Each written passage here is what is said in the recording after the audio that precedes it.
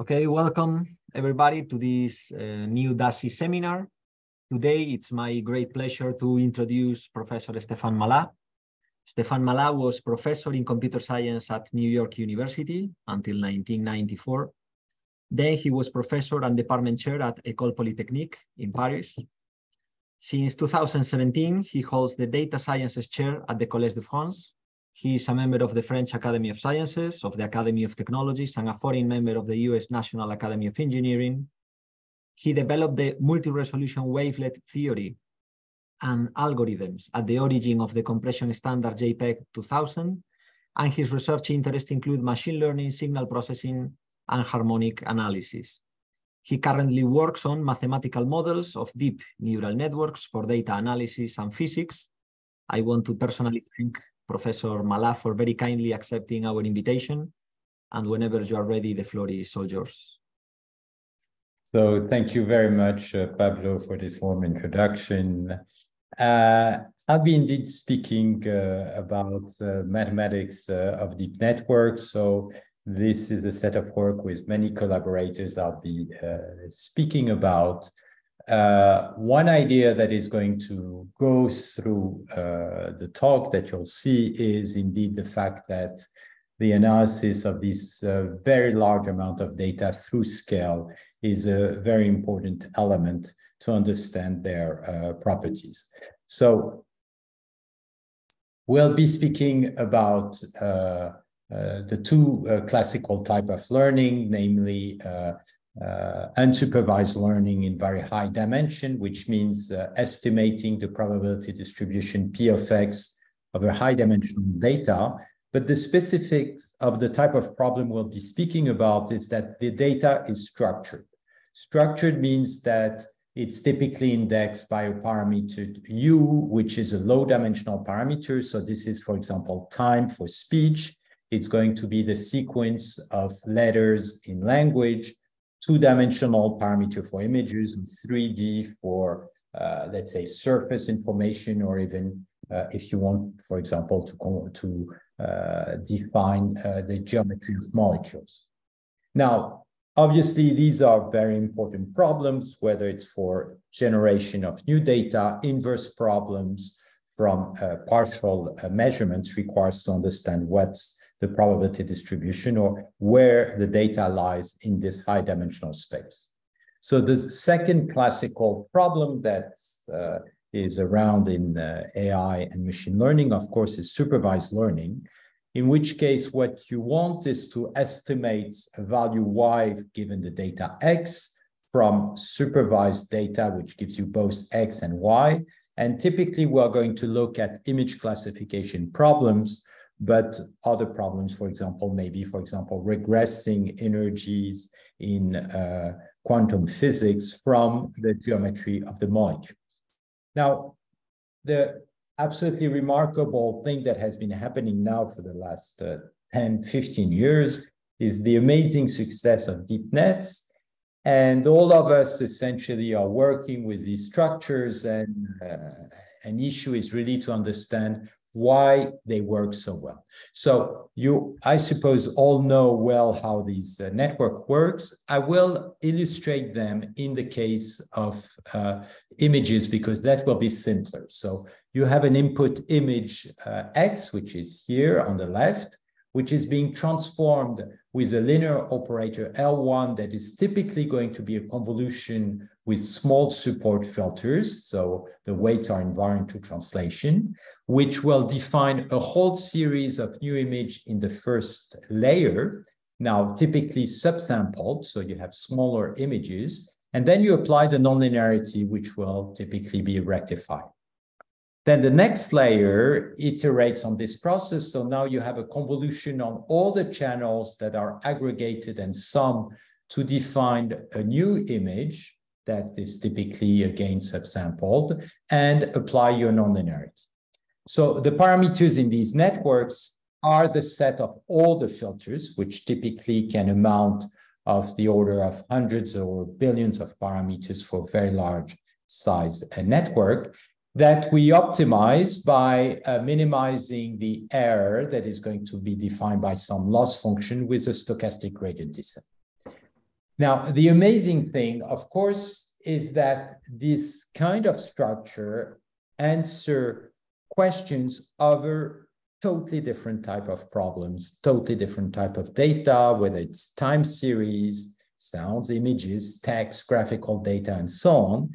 So that means that all these problems have something in common, are in some sense intrinsically very similar, and the issue is to understand the underlying mathematics. Now, one of the major issues, of course, is that we are in very high dimension, and a priori in high dimension, you have this curse of dimensionality, which is the explosion of possibility, which prevents you to estimate from a limited set of training data an arbitrary function f of x.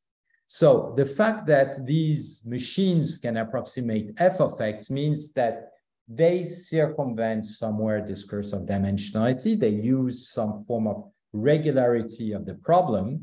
And the question is to understand what is the nature of this regularity. So I was saying there is one aspect that is going to go through the talk is this idea of multiscale, because as you can see, when you go from one layer to the next, when you subsample, you progressively aggregate the information so that a point in a deep layer corresponds to an aggregation over a very large size of the input layer, whereas a point in a shallow layer will only depend upon the receptive field, which is much smaller. So you progressively aggregate the information over wider, wider, and wider neighborhood. And of course, the issue is to understand what's the nature of the filters and why these nonlinearities play such an important role. So the talk will move from unsupervised learning, and I'll begin with somewhat simpler problem coming from statistical physics and progressively move towards supervised learning. And in between, we look at the problem of unsupervised learning of very structured data, such as faces with generative algorithm, such as a score diffusion algorithm. So this will allow us to move from simple models and relatively simple networks that we can master mathematically to much more complex networks. And again, you'll see that through this move, you will still have this idea of scale separation. But the key issue that is going to happen all over for all these problems is to understand how to define the dependencies of these data across scale. And one important tool that is going to come into the last part of the lecture will be random projections, and we'll see how they naturally comes with the harmonic analysis part related to scale. Okay, so let me begin with the unsupervised problem in the framework of statistical physics. So what you want is to estimate a probability distribution, and you have partial measurements. And typically in probability of statistical physics, these measurements can be a certain number of moments, so expected value averages of some nonlinear functions of the data x, the nonlinear function being here phi k. For example, phi k could be x squared, in which case you get a covariance measurements or higher order moments or something else. And the idea is, given such a set of moments, you can estimate the original probability distribution by defining the probability distribution which has the appropriate moment, but you say that you don't know anything else. So you express that by saying that you're going to maximize the entropy of the probability distribution that you use as a model. And you have this famous Riemann-Gibbs theorem, which tells you that the probability distribution that maximizes the entropy, this is a convex constraint under these linear constraints which impose that the probability distribution you search has the appropriate expected value equal to the one of the original one. Well, this is a convex problem which is going to be constrained by linear conditions. It's going to have a unique solution defined by Lagrange multipliers.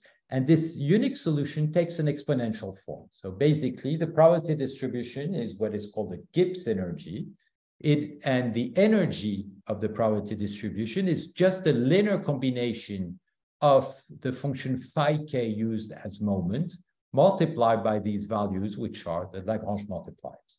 So basically, if you take moments, then you have a model which maximizes the probability distribution to match the moments. Now, this is simple. What is really difficult is to understand what should be the appropriate moments that you should take to get a good approximation of the true probability distribution. So that's the classical framework in probability statistical physics. So you want to estimate your probability distribution. You don't know the energy under this form. Now, there is this very important work that was done in the 70s and which is at the root of really statistical physics by Kadanoff and Wilson, who got the Nobel Prize for that. Wilson is this idea that if you want to compute the probability distribution of a very complex field, this is the cosmic web. So the aggregate of matter across the universe, the point here is much larger than a single galaxy. One way to do that, or the way to do that, is to look at this field or this image at different scale. Now, how do you do that? You take this image and you coarsen it progressively by averaging and subsampling it. You average and subsample it so that you progressively reduce the resolution. And the important observation done by Wilson is that if you look at the probability distribution, not of the original field, but the coarse field, well, it's going to evolve across scale, but it's going to evolve in a very regular way. And you can see this looks quite similar to the image you see at different scale. So what does that mean? That means that to characterize the very big field X that you have here, what you can do is to begin at very coarse scale, xj, which is a small image, so it can be characterized by few pixels. You are in low dimension. And then you try to move from one resolution to the other. So you go in the reverse direction. And how do you go in the reverse direction? You need to know the probability distribution of the high resolution image xj minus 1 given xj. So you do this kind of standard factorization, which is like if you were going along a Markov chain across the scales. Now, why do you do that? A priori, you didn't gain anything by doing this factorization. But what's happening is that the conditional probability from one scale given the previous one is going to be much simpler than the probability distribution of X. And so that's what you want to represent. You don't want to represent directly P of X. And we'll see that this idea is very key, including in these networks. Okay, so how can you do such a thing? You need to compute the probability distribution of a high resolution image. Here it's a face, given a low resolution image, which is a lower resolution face here. Now, one idea is to try to get the orthogonal complement of xj relatively to xj minus 1. In other words, to get the high frequencies, and these are the xj bar, which have disappeared in xj, but which would allow to reconstruct xj minus 1 from xj. So you decompose a high resolution image into a lower resolution image, xj, and the details or the high frequency. Now, what happened in the 90s is that people realized that you could do that with an orthogonal basis. And what is this orthogonal basis? These are called wavelet bases. They essentially extract the edges along different directions, which are, here you see the wavelets, done by a convolution and a subsampling. So this is a first layer decomposition. And then you take your low resolution image xj, you sub-decompose it in an even lower resolution and the details that you sub-decompose. So basically this cascade of filter subsampling here can be interpreted as a simple decomposition in an orthogonal base. Now, why do we do that? We do that because what we are interested in is the probability distribution of the high resolution image given the low resolution image. But because the high resolution can be decomposed into low and details, this is the same thing than computing the probability distribution of the details given the low resolution image. And the low resolution image itself can be subdecomposed. So it's the same than computing the details, so the wavelet coefficient at fine scale given the wavelet coefficient at coarse scale. That means that all the problem is going to be about understanding the interaction between these wavelet coefficients at different scale if you want to capture these interactions. So we can now decompose the probability distribution of X from, as I said, the very low resolution. This is low dimensional, no problem. And then all the transition term, we compute them as transition term over wavelet coefficient. Now, the important thing of this problem is that initially, when you look at the image, you have very long range interaction. You see these curves, they are very regular, so there are dependencies from very far away points. However, once you decompose it into these conditional probabilities, to understand the probability distribution in the neighborhood of the eye, of the details here, if you know already what's happening at the low frequency, only requires to have information on a small neighborhood. In other words, this long-range dependency can be reduced to a local dependency if you look on these conditional distributions. What that means is that when you look at long-range dependencies, you are fighting against the curse of dimensionality because you have many variables you have to consider. If you can localize the problem, then you get to a low dimensional problem and you can avoid the curse of dimensionality. And this will be the very important elements that I'll try to stress across the whole presentation. Okay, so let me show you how that relates to network. You begin from an image, this boat. In the Fourier domain, this image has a certain Fourier transform support, which is this red circle. What you do is you decompose it into a lower resolution image, which is here in red, and all the wavelet details. The wavelet details, they essentially correspond to high frequency in different high frequency region of the Fourier plane. Now, the low frequency image, you subdecompose, as I said, lower resolution, lower frequency, and there are wavelet coefficients in these frequency bands, and so on. Now, if you look at these images, you see edges, and you see that the edges of the boats, of course, they look very similar at different scale. So there is a very strong dependency between these images. And the whole problem now is to characterize this strong dependency. Now, when you want to characterize dependencies between random variables, the first idea that comes to mind is to compute their correlation. So compute the correlation between this image and this one at two different orientation and two different scale. Now, you may expect that the correlation is very large because they look alike, but in fact, the correlation is essentially zero.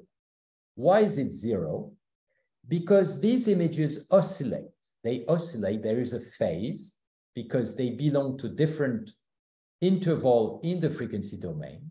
And because their Fourier support are separated, you can prove that their covariance is going to be zero. In other words, no linear correlation between these images. So that means that you need to move to a nonlinear representation. In other words, you want to capture the nonlinear dependency between these images. But you know that the reason why the correlation is zero is because of the phase oscillation. So what you should do is to kill the phase. How can you kill the phase? You can use a modulus. We have complex values, or real, its absolute value. Or you can use a relu, rectifier. A rectifier suppresses the negative coefficient, so kills these oscillations. Now, if you do so, then the correlation across scale are not going to be zero anymore because you've killed these oscillations. So the problem now is that you're going to get very large covariance matrices because you want to look a priori at the covariance at any point u, and any point u shifted by a value tau, and that gives you very large covariance matrices. However, there is a way to nearly diagonalize these covariance matrices, and to do that, you need to retransform them. In other words, to reapply a wavelet transform. And now you can reduce this covariance to covariance at the same location. In other words, no shift. What does that mean? That means that now you will just look at the correlation at the same location for all these images at a given depth, and you will compute the covariance around these channels. This begins to look like a neural network where you have your filters, which are wavelet, your nonlinearities, which may be a ReLU or a modulus, and you can even make a skip connections. You cascade, and then the information is really across the channels. And in this case, you will capture this covariance. So the question now is this enough to capture interesting physics? And the answer is yes. The answer is yes. So this is a work that we've been doing for the last 6-7 years with a whole team of physicists at École Normale Supérieure and applied mathematicians, Yipeng Zhang, Toine Brochard, Xiao Shen, Rudy Morel, Erwan Alice, and Brice Ménard. Here you see images coming from simulation of real physical phenomena. This corresponds to two-dimensional turbulence. This is the cosmic web. These are dynamic fluid with an electromagnetic field, and you would like to compute the statistical physics of these phenomena. So what we do is we use this covariance across these networks that I described, which we call scattering covariance. It's a cascade of wavelets. And then from these values, which are expected value, we reconstruct maximum entropy distribution, and we sample this maximum entropy distribution. And these are examples. These are examples of generated images. So here we do them in some sense in a classical statistical framework, which is maximum entropy, but the moments, the expected value, we get them from this network where all the filters are essentially wavelets. And we can do that with a very limited number of moments, about 500. In this case, we only need one image to compute the model because the model is stationary. So you can compute the expected value by making a spatial average. And you can verify that indeed you recover third and fourth order moments, so you have a precise model. Okay, so that's the first step. Now, the question is, how can you go if you deal with much more structured data, such as faces here, that you want to learn from a database? So to do so, there is these beautiful results of score diffusion that I suppose most of you already know from the work of Yan Song and his collaborators. And the idea is the following. You begin from the image, and you progressively add noise to this image with an Ornstein-Uhlenbeck equation, which essentially at each iteration adds a little bit of Gaussian white noise. If you add enough noise, at the end, the image is going to be totally buried into noise, so you can approximate it by a pure white noise image. Then you invert the stochastic differential equation, and it's well known in math that such a stochastic differential equation has an inverse. However, to compute this inverse, you need to compute the gradient of the log probability distribution, which is called the score. So you need to run this inverse equation. Now, the huge surprise of this work by Yan Song is that you can indeed approximate this score, which is a high dimensional function. So a priori, you are fighting the curse of dimensionality with a neural network. This means that you can now synthesize a face, if you can do so, by just generating random noise and running your inverse stochastic equation, given that you know the score. Now, let me give a little bit more intuition why this result, where is this score coming from? Let's look at the noise removal problem. So noise removal problem, you have your data X to which there is noise which is added, and you would like to get the best possible estimate of the original data X given the noisy signal. To do so, you'd like to minimize the mean square error, for example.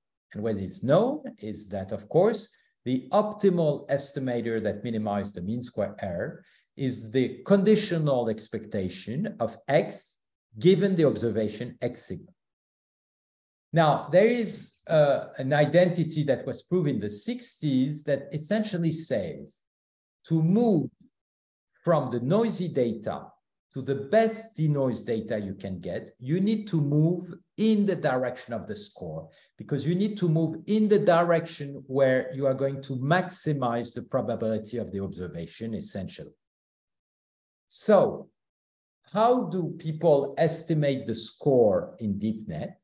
They estimate it as a denoising problem. They try to minimize the mean square error of a data that has been noised, and the difference is going to be the score, and they plug the score in this inverse stochastic equation. Again, the question is, why should it work? Somewhere you are able to go around the curse of dimensionality. The claim is, reason is that the problem is not so complicated. It doesn't have a curse of dimensionality because there is local dependencies, and these local dependencies, they appear once you've been separating scales. So how do you separate scale? The way I described. You take your image, you compute at lower resolution and the details, and we are going to do that exactly, and you are going to compute, therefore, not the score of the original image, but the score of the details given the low resolution. And I'm going to show that to do so, you don't need anymore to have a huge network, just a network which looks very locally at the image. So the way the algorithm goes is you begin from the image, you decompose it into wavelets and the low frequency, and then you're going to build a model of the wavelet coefficient by adding nodes. You take your low frequency, you decompose it, wavelet, the low frequency, and you, again, build a model of the wavelet by adding nodes. Then in the reverse, so at the end, the low frequency, you bury it again into nodes. At the reverse, you are going to denoise the image. You have the wavelet, denoise the wavelet coefficient, you reconstruct, denoise the wavelet coefficient, you reconstruct. This looks essentially like a U-net.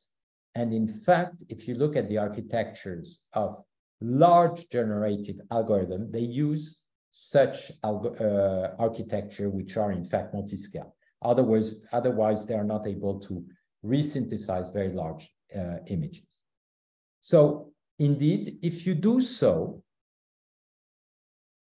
there are several things that is coming in. First of all, you can very much reduce the number of time steps of the algorithm. The second part is you can reduce the receptive field of the network. So this is an algorithm, this is a result with few time steps if you do it directly by running the diffusion algorithm on the original image. With the same number of time steps, these are the kind of images that you get if you run it multi-scale. So you run 10 time steps, but you run them at all scale, and the convergence is then much faster. Let me show an application for super resolution. So for super resolution, you have a very low resolution image, and you want to build a high resolution image, which is over there. And this is a work that was done with Florentin Gut, Zara Kadik-Kodai, and Eero Simonsen. So the way it goes is that to go from low to high resolution, what you need is to resynthesize what allows you to go progressively to higher resolution. In other words, you need to resynthesize these details, these wavelet coefficients. So what we do is first we run diffusion models. So we learn the models of a very large database, but the models is the score of the wavelet coefficients given the low frequency. And the important thing is that to learn this score, we need a neural net with a very small receptive field, typically 5 by 5, 9 by 9. We don't need to look at very long range dependencies. And that's the kind of results you get. So this is the original image. This is the coarse image. And this is the image that was synthesized at fine scale. So you see that you can recover essentially the high resolution information, even of very long range dependencies. But again, the reason why you can do it and why we can master the mathematics is because we don't deal anymore with these very long range dependencies. Everything is reduced to local models.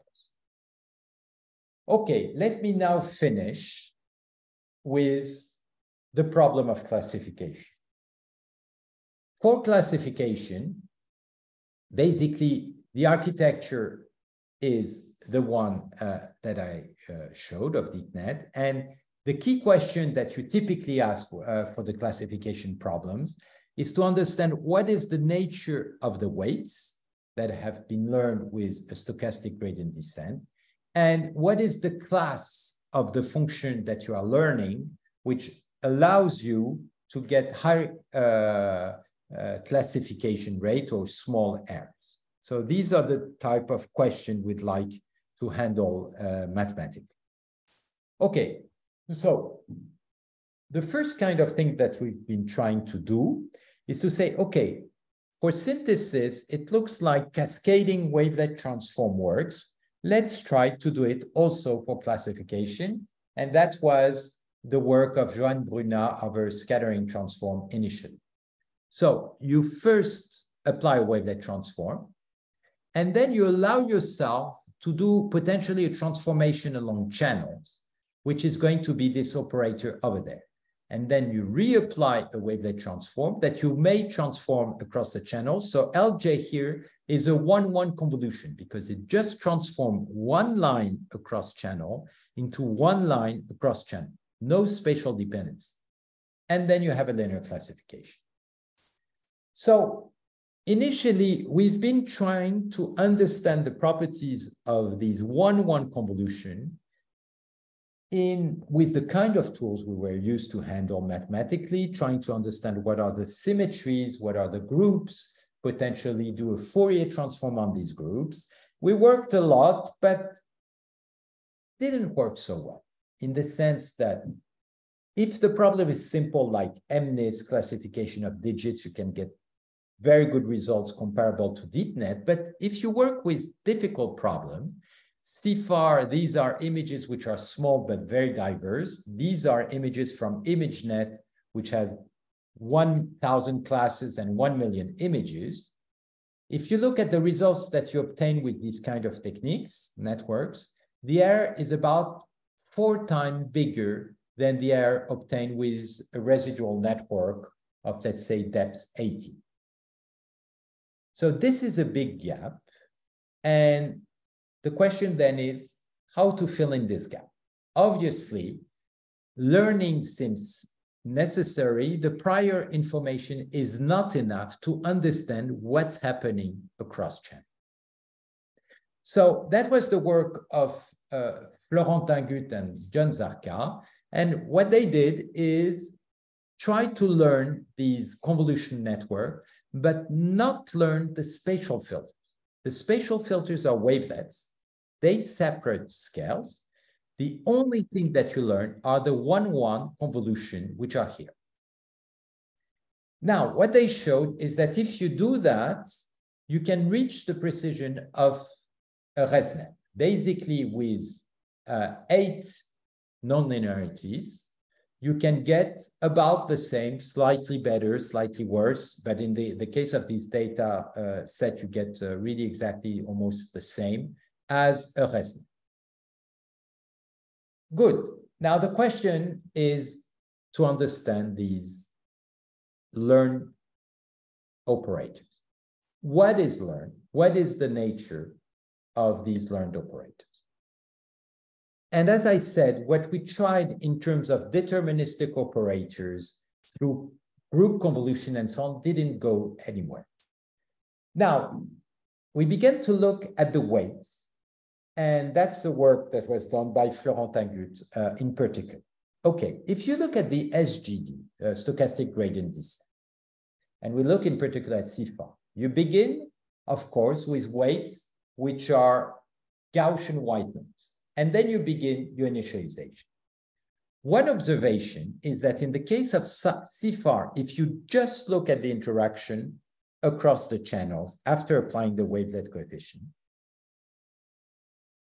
the weights, they remain Gaussian, but their covariance, which is constant because all the eigenvalues are equal to 1, the spectrum is constant at initialization, is progressively going to change. And this is the evolution of the spectrum of the covariance of the weight as the epoch of the optimization grows.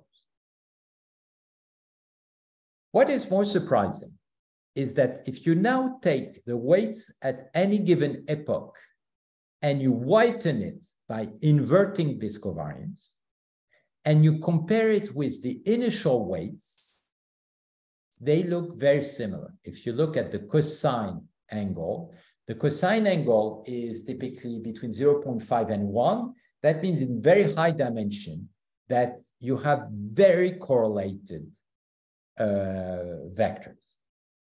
So that means that these weights seems to rather look like Gaussian processes. So another test you can do is you whiten these weights and you look at their eigenvalue of their covariance matrices, and you look whether these eigenvalues have the same distribution of what you would have if you had a Gaussian process. And you can do that at each layer of your network. And what we observe is that the covariance is indeed very close to the Marchenko-Pastur distribution from the first layers to the last. At the last layer, you have a little bit of errors, which are these outliers, about 10%, that I'll come back to. Okay. So what that suggests is to use a different type of models. It suggests that these 1-1 convolution will rather look like random projections with Gaussian weights. So these are the Gaussian weights, and you take your input and you project it, and then you apply your rectifier. This is in the case of one-layer network. Now, this has been well studied in machine learning. And one important observation is that you can look at the Gram matrix, in other words, the kernel of the feature vector that is obtained in such a one hidden layer network. And if you look at this feature vector, inner product with the feature vector in X prime, that means that you are going to get this row of X projected with the random feature with row of X prime projected with the random features.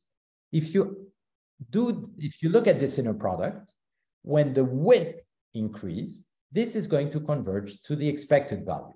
And that's the work of Rahimi and Recht in the years 2007, 2008, where they basically show that indeed you are going to have your kernel that is going to compute to a deterministic kernel. And in the case of a Gaussian vector, you can compute it. And this is a dot product kernel, which essentially depends upon the inner product of X with X prime transformed by the covariance of the white noise. Now, this has interesting consequence, because what does it mean? It means that if you take your layer obtained after applying a random weight, the kernel is the same than a deterministic kernel that can also be written with deterministic feature vectors. So from this, you can derive that your random activation layer can be viewed as a rotation of a deterministic feature layer. And that's going to be really important to understand the structure of this deep net. When you have a deep network, the problem is much more difficult because you don't have one layer, but you have many layers with random weights. So to understand the properties of these random weights, what you need to understand is not just the distribution of the weight at each depth, but you also need to understand the dependencies between the weights at the different depths. Now, if you suppose that indeed at each layer, the activation coefficient is a rotation of a deterministic activation layer. In other words, all the randomness of what happened before is captured by a rotation. Then the next layer, and sorry, if you suppose that the weight at the next layer is rotated by the same rotation, which makes sense because basically what this weight sees is this input activation layer. If you rotate it, then the optimization is done with an SGD, which is covariant to rotation. It should find a solution which is itself rotated. Then you can prove that at the next layer, the same property is going to happen. The next layer is going to have an activation layer, which is also going to rotate, to converge to a rotation of a deterministic feature vector. What does that mean is that these deep nets can be viewed as random activation layers, but all these random activation layers are rotations of a deterministic activation layer. So to verify that, what we did is we took a trained deep net, we trained them with many different initialization, and we showed that each time you can find a rotation which is going to match it with a fixed activation layer, which doesn't depend anymore on the training. So these properties are indeed verified over the deep nets, in particular on CFAR10. The consequence of that is that, yes, these deep nets have random weights, but when the width increase, they are essentially going to converge to deterministic networks. And the deterministic network, if the weights are Gaussian, can have a simple factorization. Essentially, each time you're going to have a covariance or the square root of the covariance, which is going to reduce dimensionality, and then a high dimensional embedding phi, which is captured by the white noise and the nonlinearity, and then a covariance, and then a high dimensional embedding, and so on. Now, what are we learning in this problem? What we're learning are essentially only the covariance. That's the key information that we're getting. And the class of function that we obtain here in this Hilbert space, the reproducing kernel Hilbert space, can be entirely characterized by the covariance that you have over there. So the point of these derivation is to say, essentially, when you learn these random weights, you essentially learn a covariance matrix, which is the covariance matrix of these random weights. And if you know the covariance matrix, then you can entirely specify the class of functions that are defined by this norm net. Okay, good. So now let's try. And again, that's the work of Florentin Gut, Gaspard Rochette, and Brice Ménard. So let's come back to our neural network where all the spatial filters are calculated with wavelets and where the weights are learned. And what we're going to do is we're going to model the weights as Gaussian process, and the only thing that we learn are the covariance of the weights. Now, to verify that the model is appropriate, what we're going to do now is to sample a new network. In other words, once we've learned one network, we can create new networks by just computing realizations of these Gaussian processes and defining, therefore, these one-one convolution networks. If we do so, we can create many, many networks. What we've observed is that all the networks that we've been recreating have a performance which are about the same as the learned network, up to an increase of an efficiency of about 3%, but they are much, much, much better than the network that we tried with deterministic operator, which had a factor 4 error relatively to a deep net. Now, this works really nicely over this database of CFAR. However, when we've been applying that for ImageNet, we observed that there is a large deviation from Gaussianity. In other words, this hypothesis of having purely Gaussian weights doesn't apply anymore. And we can see it by the fact that when we whiten the weights, when we look at their distribution of eigenvalue, they don't satisfy anymore the Marchenko-Pastur distribution.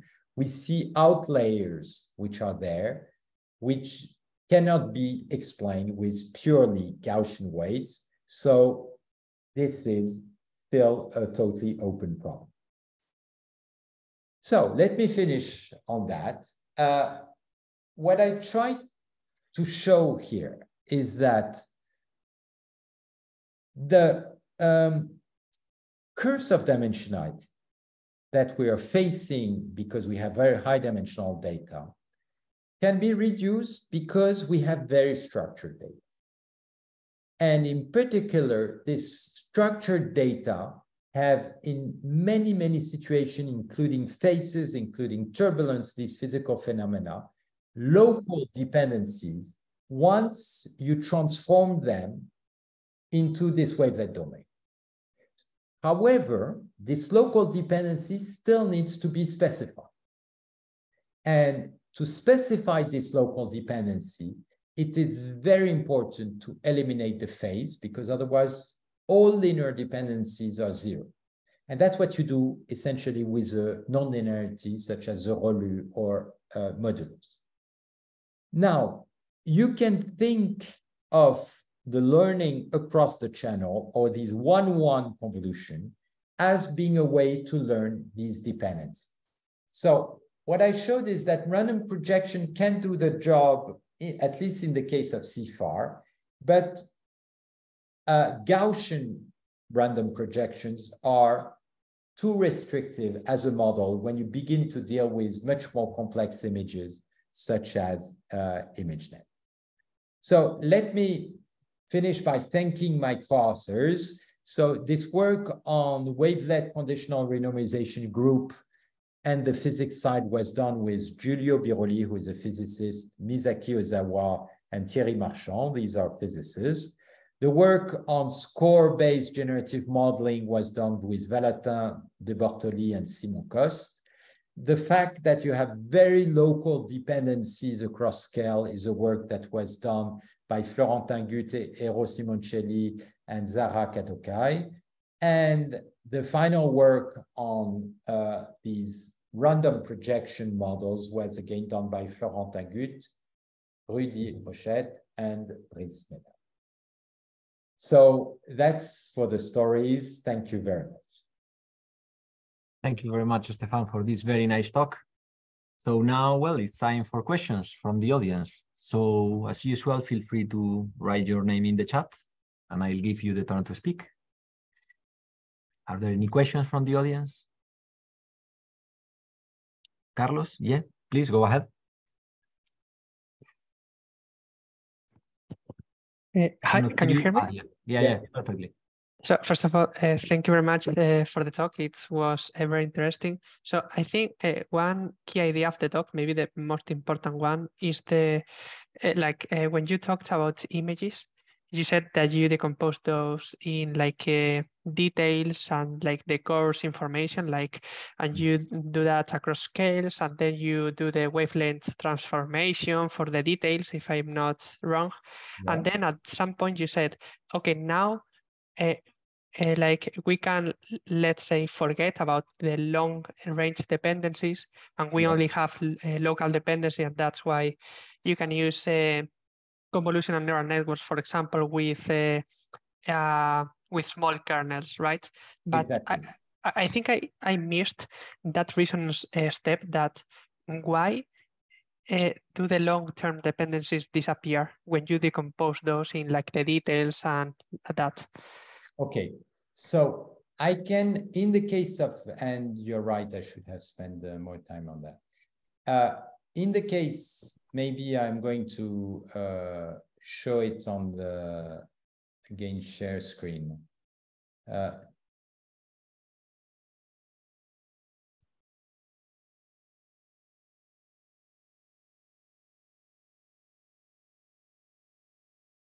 You can see my slide now? Yes. Okay, so if you look at what's happening here, or let's say on the border, and you already have the low resolution information. That means that you already know that you had, because you have a small patch locally, that you have a transition from white to black. So you have the context. If you know that you already have a transition from white to black, then it means that you are very likely to be within an edge, and therefore that you should have a high amplitude wavelet coefficient. In other words, the local context of the low frequency is enough to get you the orientation of the edge and the fact that you have an edge. On the other hand, if you have here an information which tells you, I am in the middle of some very regular region, it's very likely that the wavelet coefficient is going to be very small.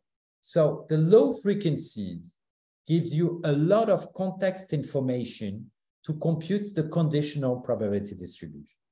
And I must say that in the case of the faces, I was surprised that it worked. I expected that to get some such reconstruct regular long contours, you would need more, but apparently this is enough, because that's exactly what we do with these networks. So this is a qualitative explanation. On the other hand, I must say that it was a bit of a surprise. The fact that it works in physics was somewhat more natural, because in physics, it's known that these long-range interaction can be decomposed into local interaction at different scale when you look at the physical potential. In images, it was not obvious. So that's the only, let's say, qualitative explanation I can give. So I don't know if I understood it correctly, but what you say is like the high frequencies, the detail, are related to, let's say, short-term dependency, like local dependencies, and the coarse information, what's not the details, gives you the information about the long dependency that you need, like, to complete your information. Is that correct? Yes, and especially when you see, when you look at the, you look at it in terms of wavelet coefficient, you look at this as a function of the wavelet coefficient at the same location but different scale, you see that these wavelet coefficients, they have exactly the same location, but they also give you an information which is much more global spatially. See, local wavelet coefficient here, they correspond to a square which is twice bigger. Local wavelet coefficient here, they correspond to a square which is 4 times bigger. So when you do that in this world of a wavelet coefficient, you get the context information. It's local, but it's local in a domain which is very much subsampled. Like in a different scale, right? Exactly. So it's local here, but over this image, it looks global. This is why also it's local in wavelet, but it's not local in this domain. I tried initially to explain it on the XJ, but I shouldn't. I should have done it directly here. basically local information of a wavelet still give you information which is global spatially, but it's weak. It's weak in the sense that the number of coefficients that you are using to do so is relatively small. In vision, this is also called foveal vision. You know, when in the center of your eye, you have a very high resolution, and the resolution of your eye progressively is reduced as you go to the periphery. In some sense, it's as if you were building a foveal vision over each of the wavelet coefficients. So the number of coefficients of the context is small because you are still very local, but you still have information about wider and wider context because the wavelet coefficients here corresponds to large domains. Is that more clear? I don't know. Yeah, I think so. Thank you very much. Thank you. Thank you very much for the question and the answer. Any other question from the audience?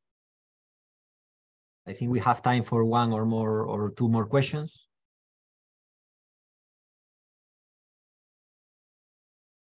Any question?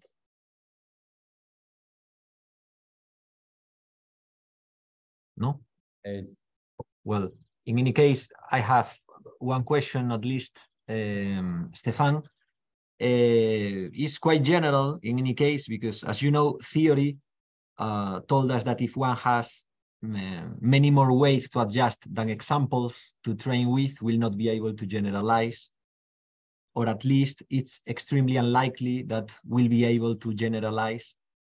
So that is where, at a theoretical level, the Heffding inequality and the Babnik-Chervonenkis dimension will enter together with associated error bounds. However, at an empirical level, we have, as you have mentioned, successful examples of deep neural nets with hundreds of millions of weights trained on a few thousand training examples. And I remember that Jean LeCun a few years ago in an interview said more or less that the theory that we had assumed to be true was wrong.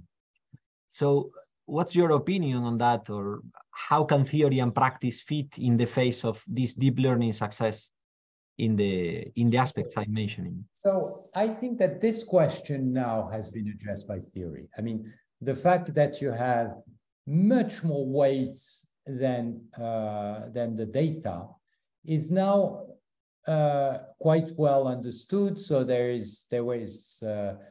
I mean, at least the principle, there's these double descent papers. And what I've been speaking about, the number of weights is much bigger when you do random projection. However, you have what is sometimes called the inductive bias. In other words, what's happening is that when you let the width of the network increase, then things get simpler. In a one hidden layer network, the optimization gets to be convex. In terms of mathematics, you get your kernel, which converge to something which is totally deterministic and which is relatively simple, such as a dot product network. So this idea that you need redundant weights to simplify the optimization and to improve results, but in particular to simplify optimization, now is qualitatively understood. What is not understood is the exact structures of the weight, and we are very far from it. So in global terms, mathematics is very far behind the computer science right now and the algorithm. We are very far because we are still working on ImageNet, whereas people are working on and don't understand ImageNet, whereas people are working on ChatGPT and trillions of weights, okay? And the same in computer vision. That's a very classic situation in science. If you look in physics, in the history of physics, between the first experimental discoveries to the theory, you typically have several centuries. Here we're speaking of 10 years, 20 years, 30 years. So I consider that as not only being normal, but being great for math, because that means you have new problems. And I think what is the beauty of these problems is that the range of mathematics is very diverse. Many people working in image processing before were essentially working with Fourier transform convolutions, essentially one domain of math, which is harmonic analysis, algebra, and sometimes a bit of differential equations. And now, boom, it's opening. You have all this world of high-dimensional statistics, high-dimensional probability, geometry, symmetries, and so on that comes into it. So it's very complicated also because we're in this strange situation that turbulence looks like an easy problem. But let's not forget that turbulence has been and is still an open problem in physics. I mean, the first papers were written by Kolmogorov in 1942, and we are in 220, and we still don't have any statistical physics model of turbulence. And now this is considered as numerically simple to synthesize, but there is no theory. So the range of problems that we're facing now in terms of science are incredibly sophisticated. It's going to take time, but I'm impressed by how much the field is moving, including now on the math side. Not as fast. Mathematics has always been moving slow, but it's moving. There are a lot of ideas that are coming in. And I think, frankly, that it's a very interesting field. I'm speaking of the interface with mathematics for PhD students. Because if you don't want to have 5,000 people working in parallel in the world on a similar problem as you and with much larger GPUs, then you can go in math. There are much fewer people. And in terms of impact, it can be huge. I mean, we won't have robust system, interpretable system before we understand the math. So the problems are real. That's the little advertising minute for the mathematical interface. Well, thank you very much for your answer, and I totally agree with your perspective. Okay, so any other question, or we can end here this talk? Okay, thank you. More questions? No? Well, Stéphane, thank you very much for your talk and answers. Let's keep in touch. Okay, goodbye. Bye-bye.